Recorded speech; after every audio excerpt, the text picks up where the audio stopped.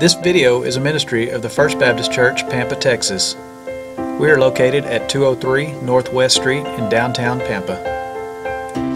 Join us for worship this Sunday or visit us on our website at firstpampa.org. Now enjoy the rest of the broadcast. With me to John chapter 4. John chapter 4. Glad you're here this morning. I went over to, I knew Richard knew that he was supposed to do the welcome earlier in the service, but as somewhat of an Oklahoma football player in his past, I didn't know if he'd have the courage to come up before you. But he did, so congratulations, Richard. We're proud of you for facing such a tough time today. Hey, listen, you people, y'all never pass an opportunity to make fun of me when my team gets beat, so I just got to jump in where I can. John chapter 4. Over the last few weeks, we've been talking about what it means to grow healthy as a believer, as a follower of Jesus Christ. It's not something that happens automatically. It's something in which we have to be very intentional. We have to be on purpose about trying to grow in our faith, and we've looked at 4 different essential elements, if you will. The first of those being grace, that grace is something that you come to know Jesus Christ. We receive His gift of salvation through works, not through grace by faith, not of works, not any effort on our own. We receive salvation by grace, but then that's not the stopping point, because grace continues to transform our lives. As we grow in Christ, there's a transformation, somewhat of a sanctification process, if you will, that takes place where we begin to display these traits of Christ, and we begin to be gracious in every area of our life, and we come to understand what that means. Then the next week we talked about the second essential element, and by the way, these things are not necessarily stair steps that you have to do one before the other, although receiving Christ is certainly the starting point, but then the transformation of grace is an ongoing process. But you come to know Christ through grace, and one thing that helps us to grow in our faith are being involved with other people, and what we've described this as are being a part of groups or growth groups, because iron sharpens iron. We help to encourage one another and to support one another and to challenge one another to grow in our faith. And never anywhere in Christianity, nowhere in the Bible, nowhere in the early church was it ever said that in Christianity you could be saved and then just step back and live in isolation. That was never part of Christianity. There were some groups that twisted that and said, oh, you need to isolate yourselves and separate yourselves from people. That was never a part of New Testament Christianity. New Testament Christianity is all about living in relationship with other people. And specifically, it emphasizes the importance of living in relationship with other Christians, because that's how we sharpen one another and we grow in a healthy way. Can you be a Christian and not be a part of a growth group? You can be a Christian and not be a part of a growth group, but you can't be a healthy, growing Christian and not be a part of a fellowship of other believers. So grace, groups. Then we talked about how the Lord's gifted you, how each of us in Christ have spiritual gifts in the way that God has shaped us, and in addition to that, given us talents and interests and things. God has gifted us to be able to use those gifts for His purposes, for the fulfillment of His calling. So part of growing healthy as a believer is to utilize, put into action the gifts that God's placed in your life. So are you with me? So far we have grace, then we have groups, and we have gifts. And last week we talked about, remember the sermon where I had to close the doors and keep you from running out? We talked about generous giving. Because if you're a follower of Jesus and you're going to grow healthy, then there's going to be activity in your life that you generously give to the Lord through the ministry of the local church. That's an important part of growing healthy as a believer. This morning I want to wrap up this series, but just to tell you this, these are not necessarily things that you accomplish it and you check the box and then you go on and you don't have to worry about that anymore. It's not like, well, once upon a time, way back when, I helped in 3-year-old vacation Bible school, and that was all the giftedness that God had ever given me. So now I don't ever have to do that stuff again. No, that's not it. It's an ongoing thing. It's an act of obedience for us to use the gifts that God's given us in service of the church and all these things. So they're kind of interchangeable and they all work together. They're interrelated. The last one that we talk about today is going. You see, going as a Christian, sharing our faith, going on mission for Christ, to be a growing Christian requires going. And being a growing Christian results in going. So if you're going to share your faith, it's going to help you grow in your faith. You can't grow healthy as a believer and never talk about Jesus. I don't know at what point that came about in the history of Christianity, but it was a huge mistake for people to think, oh, somebody else will take care of that. I don't have to do it, because some of the last words that Jesus gave us were the importance of going and sharing our faith. Matthew chapter 28, verse 19 and 20. Stay there in John chapter 1. We'll get there in a little bit. But Matthew 28, 19 and 20, passage that we call the Great Commission, Jesus said this. He said, "Go and make disciples of all nations, baptizing them in the name of the Father, the Son, and the Holy Spirit, teaching them to observe and obey everything I've commanded you, and surely I'm with you always." Surely I'm with you always, even to the end of the age. So Jesus, in some of his last most important words to us, some of his most influential and important instruction to us, was that we go with the gospel. Now, how do we come out of that and say, oh, well, that's just what some people have to do? That's not instruction for all of us. That's just some people have to do. So my question is, are you going with the gospel? Are you going with the gospel? Has there been activity in your life recently where you've told somebody about Jesus that may or may not know him? Just curious. When is the last time in your life, just stop and think about it. Some of you could quickly say, because you identify that's a regular part of your life, telling people about Jesus. But I have a suspicion that would be not the most common answer. A lot of us have a relationship with Christ. If someone comes and they just happen to ask us to pray for them or something, then yeah, we might jump in there. But when is the last time, let me take it a step further, when is the last time that you were intentional, that you were on purpose about seeking out someone who doesn't know the Lord and telling them about Jesus? They might be seated across the table from you at dinner every day. It might be someone that you interact with at work. It might be someone, where you shop, where you that regular routine. It might be that person that you encounter all the time, that God has placed you in their life. Not just to be a big tipper, although that should precede you trying to tell them about Jesus. By the way, if you're the tightwad, trying to figure everything to the penny, and you start at 18% and then deduct for every minute your food is late, then you don't tell them about Jesus, because you're going to be a bad witness. So maybe that generous giving should precede this. But no, whoever it is that God's put in your life, how can you share with them? When have you taken an opportunity to share with them? Let me just let some of us off the hook by giving you some reasons that we don't often share the gospel. Stay there, John chapter 4. We're going to get there in just a little bit. And just so you'll know, this is kind of an introductory message today, and then we'll kick off our next message series next Sunday with this same passage of Scripture. But why aren't most people going with the gospel? Several reasons I think are significant. First, they aren't convinced of the gospel in their own lives.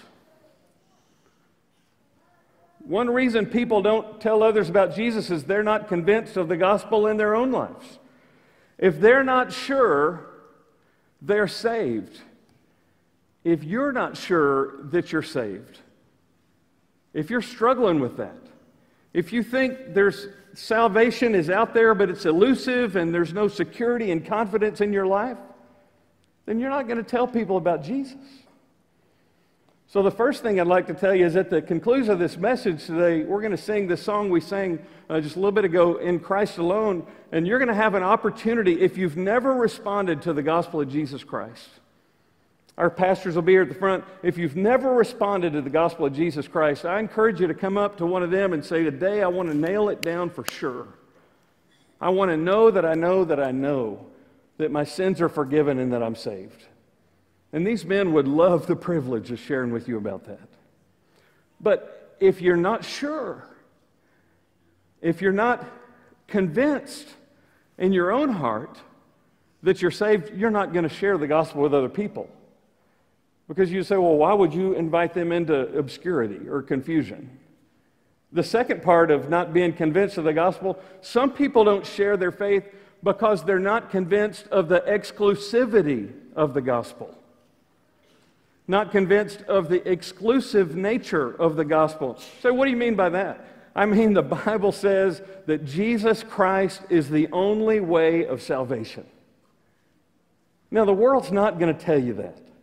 The world's going to tell you there are many paths to heaven. And some people sit back and here's their attitude, say, well, I believe in Jesus, I'm a Christian, but that person over there, they'll find their own path. And whatever path they find will be fine for them.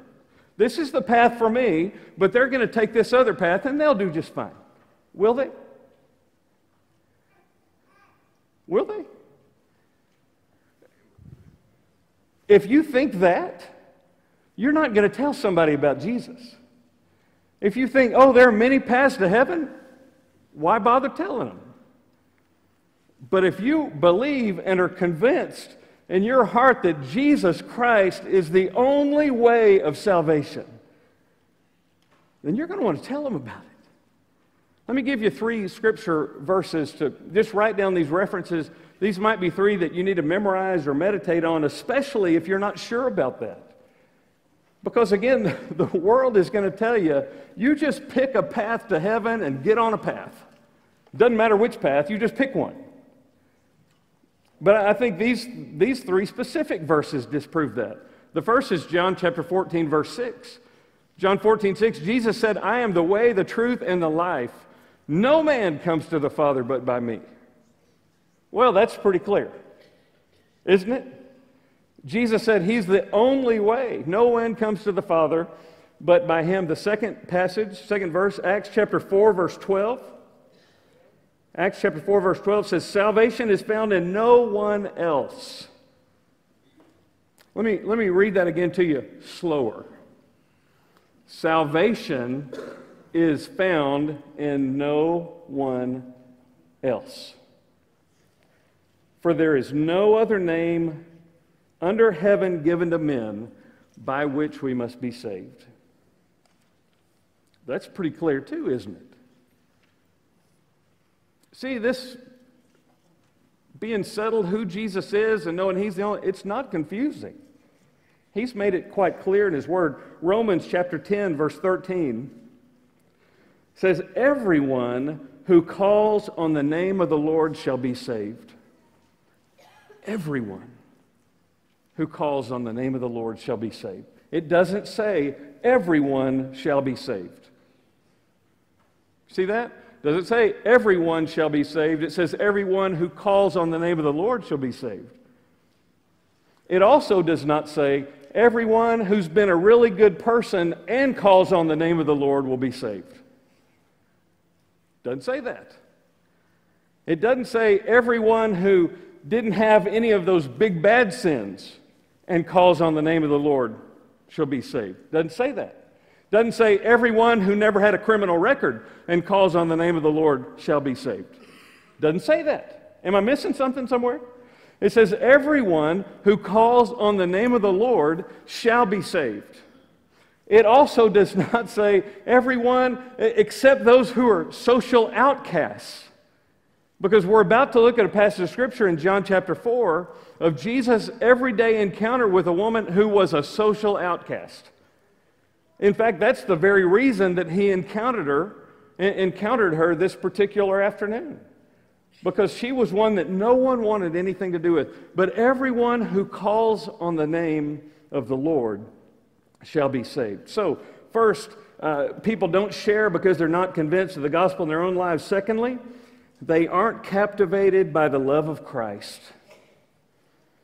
We don't share the gospel because we're not captivated, we're not controlled, we're not permeated by the love of Christ. So what do you mean? I'm loving him all I can. I asked Colby to sing this song, Clear the Stage, and I love that bridge in there because, well, I don't know how much I love it, because it's very convicting. Anything that I love more than him is an idol. I can't remember all the other words to it, but anything I put before my God is an idol. It might be a job, it might be a relationship, it might be a savings account, it might be a football team. Sorry.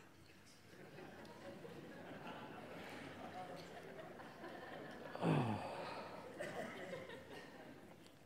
It might be deer hunting. Fill in the blank. Because here's the key. I'm not just picking on those four things. Every one of us have those areas in our lives, and they're different for all of us. Every one of us have areas in our lives where we're susceptible. Where we're susceptible to that thing or that person or that activity being a dominating, captivating focus of our hearts. And if we allow something like that, or if we allow unrepentant, ongoing sin in our lives,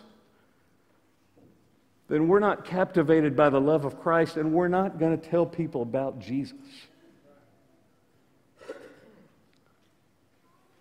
The last reason that we don't tell people often and consistently about Jesus is, and I put on the PowerPoint, is they don't know how. And as I looked at that more, I should have written it this way. They think they don't know how. Or we think we don't know how.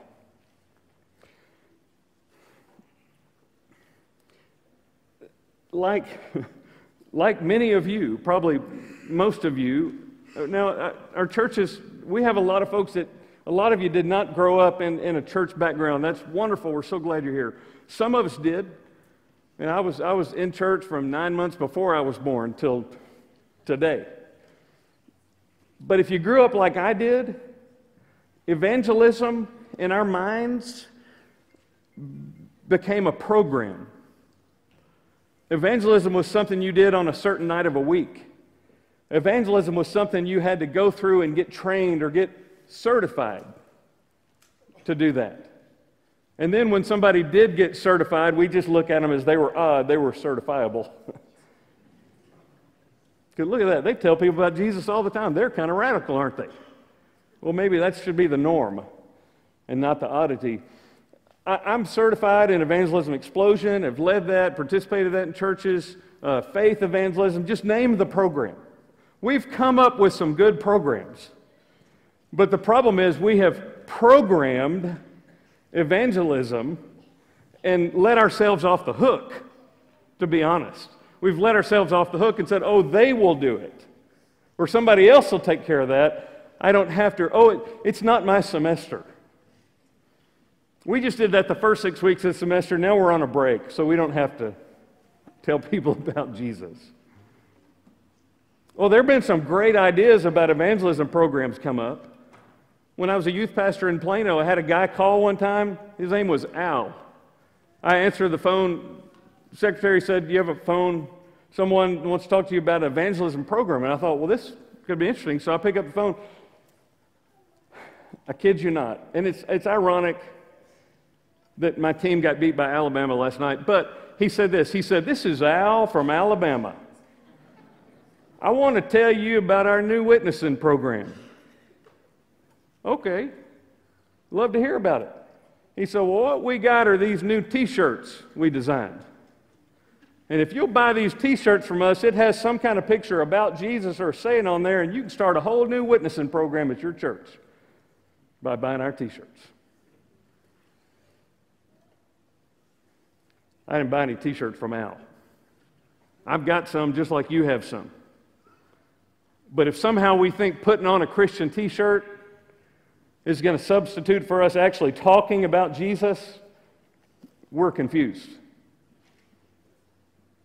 Well, there are a lot of good ideas. I don't know if you've ever been to a Christian bookstore, and up by the checkout counter, they have these little tins called testaments. You know what testaments are? They're breath mints. And if you open it up, they're breath mints that have a little cross on them. And then they started expanding, and then they put little fish, a little ichthus, a little Christian fish on there, you know.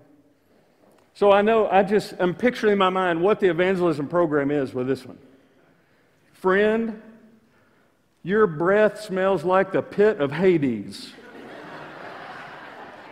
And if you will eat this, you'll have the aroma of heaven from here on.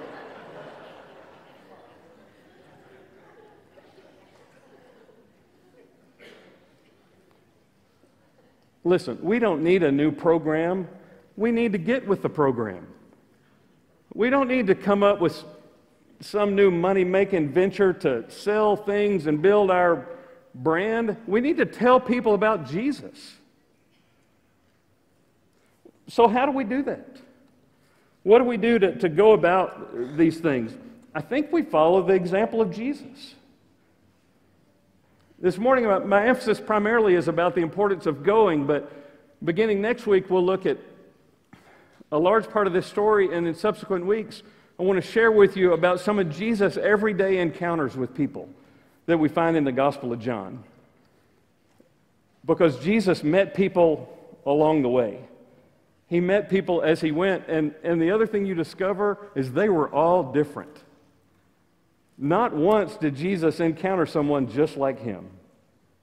Look with me in John chapter 4 this morning. I want to introduce this wonderful story to you today. John chapter 4, beginning in verse 4,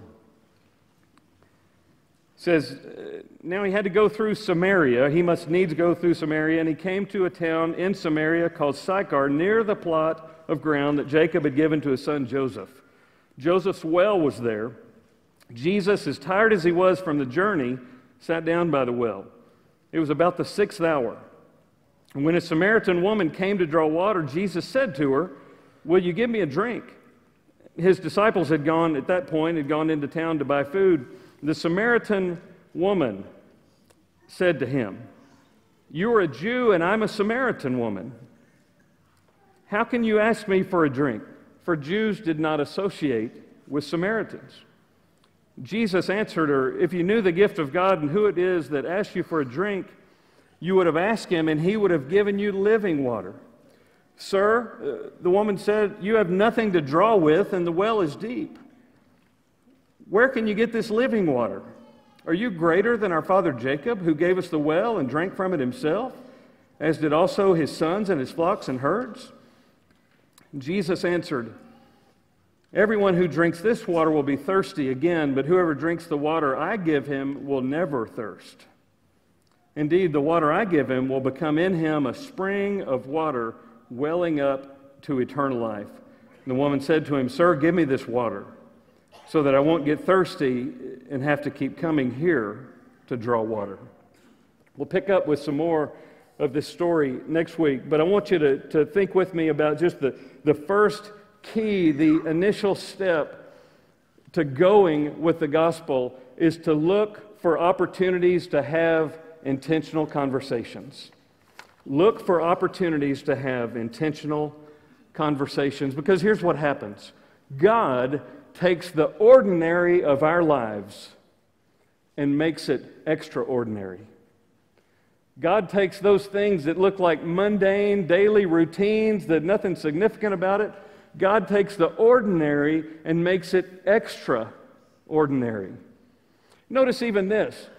What does it say about Jesus? Jesus sat down by the well because he was tired from the journey. He was wore out. We don't know exactly how far he had walked during this particular segment leading up to this, but he was tired. I went with my son and his roommates yesterday to play a little bit out at Hidden Hills, and you know what? About one hole, and I'm tired. When you have to walk as far to find your golf ball as I did, not these three pros, but as I did, you get wore out. We don't know how far Jesus was. You know what it tells us about Jesus? He was normal.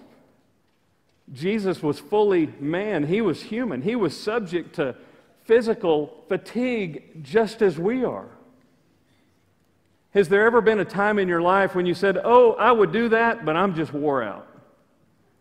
Sure, we've said things like that. But has there ever been a time where we said, well, I'd visit with that person about Jesus, but I'm just exhausted. I want you to think about that not just in the literal sense, but think about it in the figurative sense. Jesus, one translation says, he was weary from the journey. Some of us don't tell others about Jesus because we're weary from the journey. We've gone through some challenges in life. We've gone through some very difficult days. And we're dry spiritually. He was dry physically. He was parched. He was thirsty. That happens to us literally, physically, but it also happens to us spiritually. Listen, if you're at that point and you say, I just can't share with anybody, I feel dry, then let me challenge you. Then go to Jesus, the one who will provide living water for you. Because when we run dry, that tells me that we're not going back to Him continually. Jesus didn't fill us up at the point of salvation where we never have to go back and spend time with Him. Not true at all. In fact, Jesus spent every morning with His Father in prayer. Even He knew the importance of going to the Lord in prayer. We must make that a part of our lives. First, God takes the ordinary routine of our lives and makes it extraordinary. Secondly, carve some margin into your schedule. Carve some margin into your schedule. The people in this world today, in particular in the United States of America, are busier now than ever before. Can you name 5 people that aren't busy? I can't. Everybody's busy. It's good to be busy. There are times I like to be busy. There are times I like to have things I know that I'm going and doing. But if we're so busy and life is so hectic that we don't stop to tell someone about Jesus, then life's too busy. Are you with me?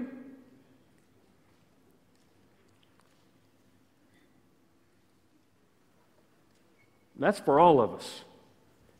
And let me add this to it. And sometimes Baptist churches are the worst about putting so many things on people that they're too busy to turn around. I can tell you of times we've been so busy that we didn't even have time to go next door and talk to so-and-so because we got to go back to church, or we got to go do this, we got to go. That's too busy. One of the greatest tools the enemy is using that is sapping the vitality of Christians from going with the gospel is busyness. Our hectic schedules. So realize that Jesus can take your ordinary and turn it into something extraordinary. Be intentional about carving some time into your schedule.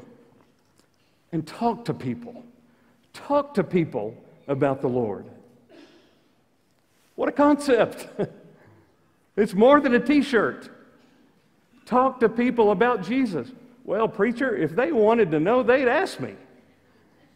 They know I go to church every Sunday. If they wanted to find a church, there are 50 of them in this town, they could sure enough look one up. That's kind of how we rationalize. Say, oh, they know I'm a Christian. I've made that known. Oh, well, those lost people, they are not interested. Let me share some thoughts with you about people who are unchurched. These are not mine. These are proven responses to research that says these various things about people who don't know Jesus or don't have a relationship with the church home. Unchurched people, number one, are not anti-church. Number two, they wonder why their Christian neighbors and friends do not invite them to church. Unchurched people are 82% somewhat likely to attend church if invited. 70% of unchurched people believe in a real heaven and hell. Say, well, they wouldn't believe in this. 70% believe in a real heaven and hell. 76% of them have a high view of the Bible. Say, oh, if I quoted a scripture, they wouldn't believe it. Research says that 76% of people have a high view of the Bible.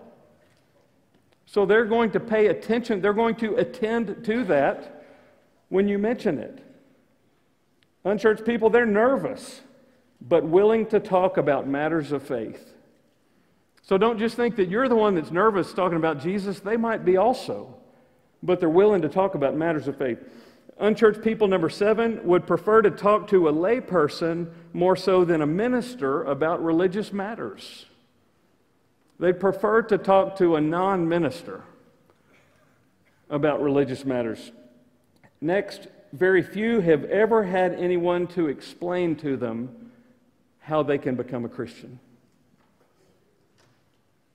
And that's the one that over and over when I read these kind of facts and research, it's surprising to me because I grew up hearing about who Jesus is and the difference he could make in my life and what he had done for me.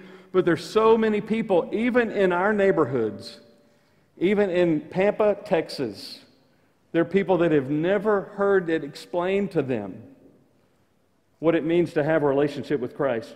Number 9, and this ought to really capture our attention, many unchurched are far more concerned about the spiritual well-being of their children than of themselves. How important do you think children's student ministries are to our churches? It's very, very important. And parents, even parents that don't generally have anything to do with the church, that's very important for them. Then lastly, unchurched would love to develop a real, sincere relationship with a Christian. Here's the key. They want to see if what we say we have is authentic. They want to look at us and see if we're the same person Monday through Saturday that we say we are on Sunday. Authenticity is critical for them. Let me wrap up with this. There are 3 ways that you need to begin every day with prayer. You might need to jump ahead a couple of slides on that PowerPoint. 3 ways that you can begin every day in prayer. And then we'll look more specifically at who this Samaritan woman was next week. 3 simple prayers to pray every day. Number 1, Lord, give me eyes to see the lost around me. Lord, give me eyes to see the lost around me. Number 2, Lord, give me ears to hear where you're leading. Lord, give me ears to hear where you're leading. And number 3, Lord, give me the words to say. Lord, give me the words to say. If you will begin your days with an intentional, prayerful focus about going with the gospel, the Lord will give you opportunities. Don't feel like, I don't know where to go, I don't know where to turn. He will answer these 3 prayers. But He's waiting your availability to say, Lord, I'll go. I don't know where to go. We sang a song a little while ago, where you go, I'll go. 3 prayers. Lord, give me eyes to see, give me ears to hear, give me words to say. Would you bow your heads with me?